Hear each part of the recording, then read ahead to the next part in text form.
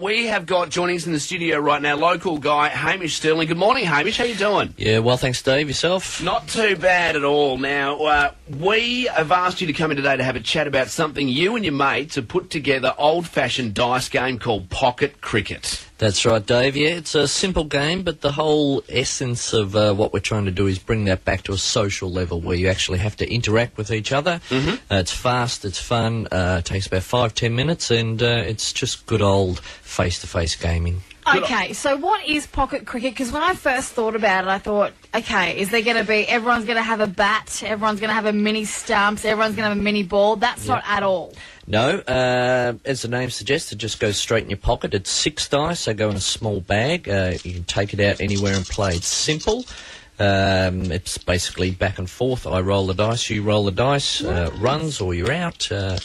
And that's the whole concept. Now, how did it come about? You were saying earlier that you lived in very cold northern China for a while, which meant you spent a lot of time indoors with expats. That's right, yeah. A lot of time sort of staring at each other, trying to, you know, pass the down time. So originally it did start back here in Cairns with a couple of friends here. Yep. And it was based on a game that was made in the 1920s, I believe, called How's That? Okay. And it was a simple dice game way back then. So we sort of just played around with that idea and put our spin on top of that and added a few more elements, and this is what we've got now, pocket cricket. Because I'm a big cricket fan, as I imagine you are too, obviously coming up with this game. So. Do you remember the game Test Match? It was a board game. Yes. You needed a flat, stable surface. It was quite large. Yeah. We lost that ball bearing a number of times. It was the replacements that we couldn't get hold of. Yeah, and not from putting it over the fence either, because that thing didn't get off the ground. No, that's right. That was an interesting game, that one. So tell us how this works. I've got the dice here. There's 6 dice,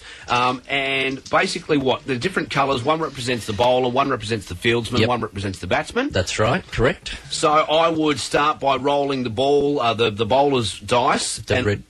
I've just done that, and I've just been clean bowled. So let's move on. There's 1 wicket down. You've clean bowled someone. There you go. There's a bouncer. So then I would, as a batsman, go, do I want to have a slog at that? That's right. You can either go aggressive or you can back conservatively. It's up to you. I think I'm going to go aggressive. I think that's the only way to play. You are an aggressive person, yes. My name is Dave Warner. It is. Like the 2020 basher. So I'm going to go aggressive. So I'm going to roll the blue one, which I've just hit it for 6. I've just hit a 6. Everyone, thank you very much. Stand up. Stuff. And it's as simple as that. Then thanks for the little golf clap, the applause there. The smoker's stand. As I stare at you and go, oh. It's the commentary that brings everyone in. That's the whole social face back. You know, you can bag your mate, you can have bragging rights. And that's what it's all about. This can be played seriously at your barbecue on Sunday afternoon with all your mates around. Oh, look, underneath the desk at school. You can take it anywhere, because it just fits in a really small bag, and it's a great idea because we are spending way too much time by ourselves in front of our computers. So this is a bit of FaceTime with a lot of fun. As you said, the commentary is part of the fun of it. Yes. Now, pocket cricket, how much and where do we get it?